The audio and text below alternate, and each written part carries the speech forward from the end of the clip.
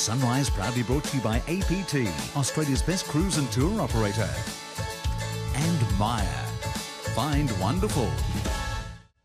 It is a big day in Melbourne for the annual Good Friday Appeal. It is a Melbourne institution, as we all know, raising money for the Royal Children's Hospital, and this year is the 84th year. That's amazing. Yeah, it sure is. Channel 7 is very proud to broadcast the telethon. Koshi and I will be there this afternoon.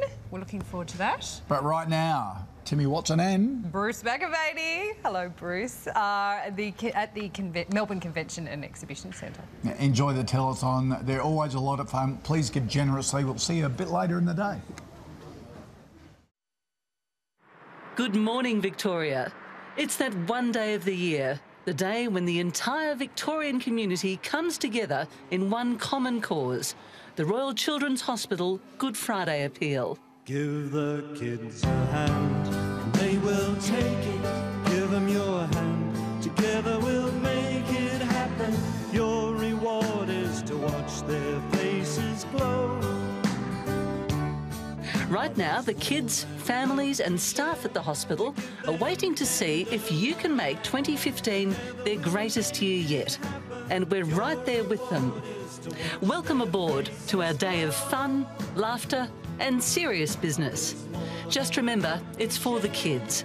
So as we always say, give that they may grow. Come on, dig a little deeper and give that they may grow.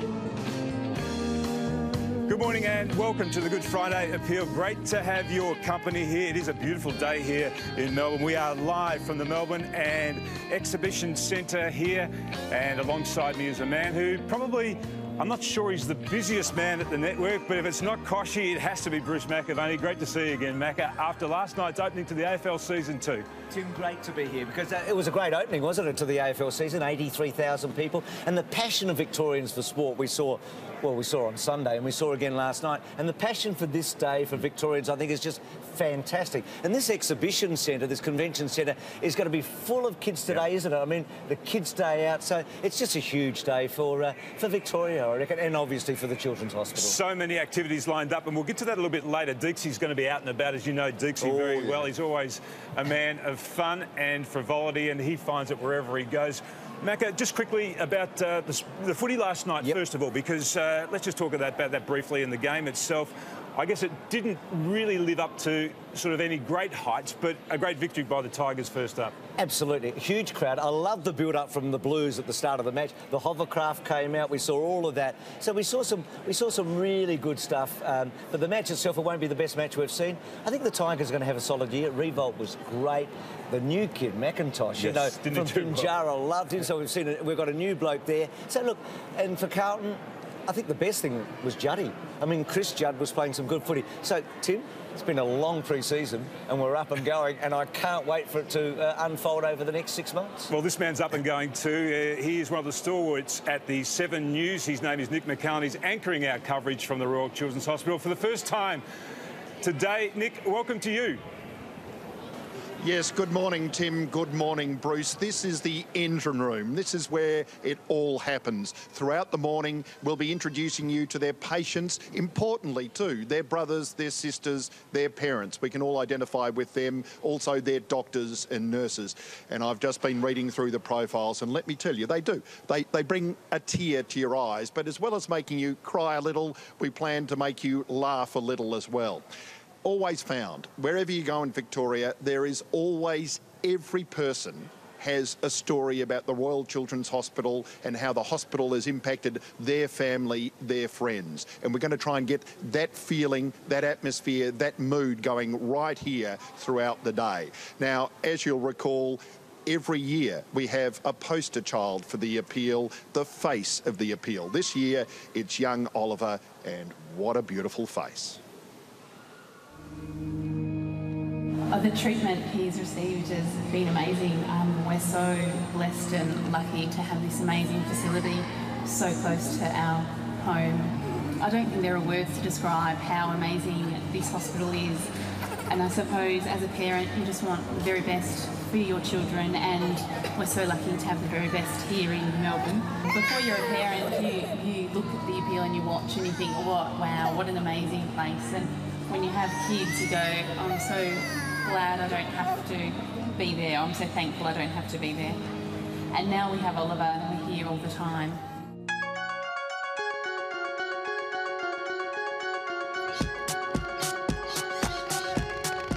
We had a beautiful, normal pregnancy, and then he was born and we thought everything was fine. We had our beautiful third son. And shortly after, Andy noticed some jerky movements with his hand. And I was on a new mother high and I was dismissing it, and it wasn't until our obstetrician came in the next day that he saw what Oliver was doing, and it was very serious.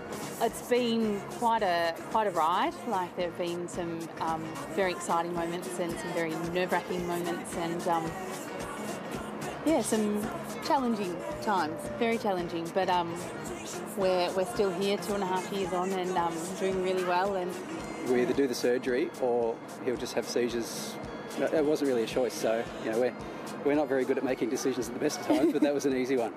Yeah. So we knew that it was his. The surgery was his only chance. Someone said best. I said, well, we think it was his only chance to develop to be the little boy that he is and the little man that he's going to become.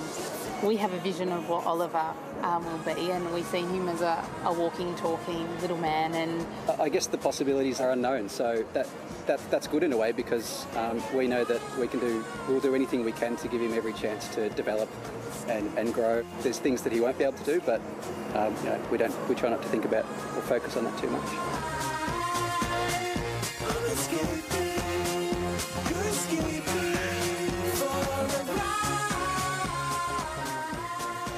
Okay, and with me now at the hospital is the beautiful Tucker family. We do have Oliver, who's just starting to get a little bit vocal. His mum, Melissa, dad, Andy, and of course Angus and Ethan as well, both very ebullient, outgoing kids. So, Andy, what does it mean to you and your family that Oliver is the face of the Royal Children's Hospital?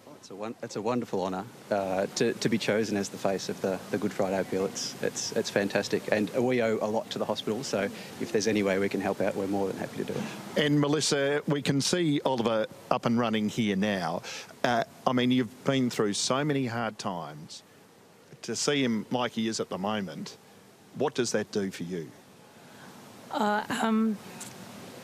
It's amazing to see Oliver's progression. He's made such amazing gains, and it's all thanks to the hospital, to the amazing teams of doctors and nurses and other allied health and staff that have really helped Oliver become the boy that he is today. And what are your hopes and aspirations now? We never stop believing in what Oliver can do and what Oliver will do, and we're aiming for the stars. We'll never stop, making him the best he can be. Okay, I'm going to play with fire here. Angus, what do you think of your young brother, Oliver?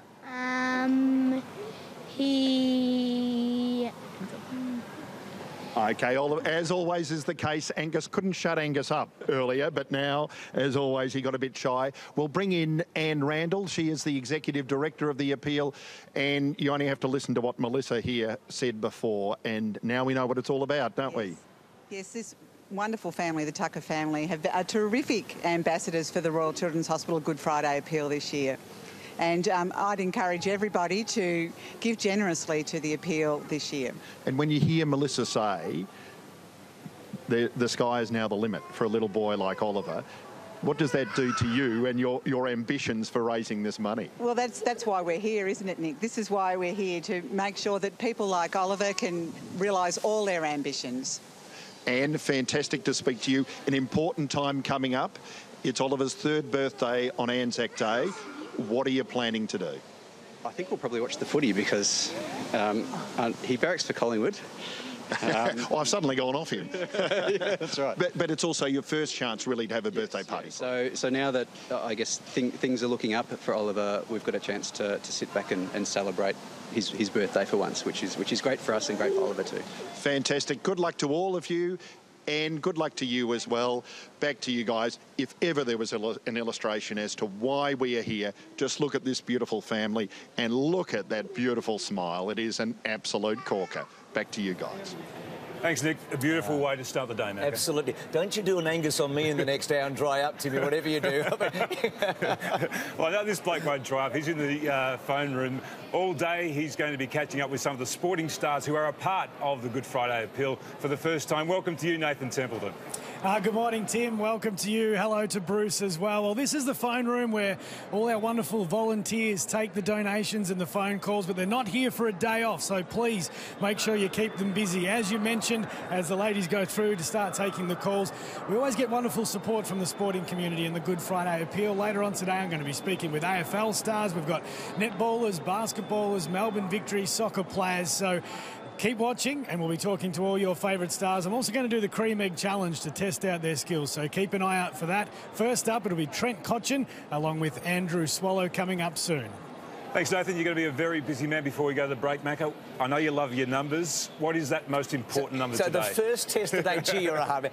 1300 277 325. That's the number, Tim. That was perfect. We'll be back with more after this break. 墨爾本皇家兒童醫院呼籲大家捐贈，請打電話嚟1300277325，多謝。